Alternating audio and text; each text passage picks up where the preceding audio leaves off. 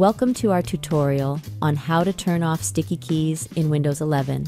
Sticky keys is a Windows accessibility feature that makes using keyboard shortcuts easier.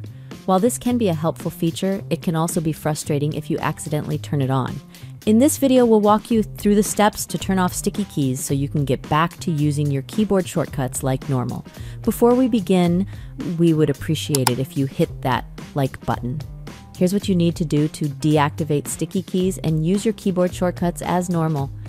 Right-click the Start button, then click on Settings. Select Accessibility on the left pane, then Keyboard on the right pane. From here, you can turn off the sticky keys switch. Another quick way to do this is to access the quick settings by clicking the Wi-Fi or battery icon in your system tray. Select Accessibility. In the Accessibility menu, disable the sticky keys option. Thank you for watching our video. We hope you enjoyed it and learned something new. If you have any questions or comments, please leave them down below.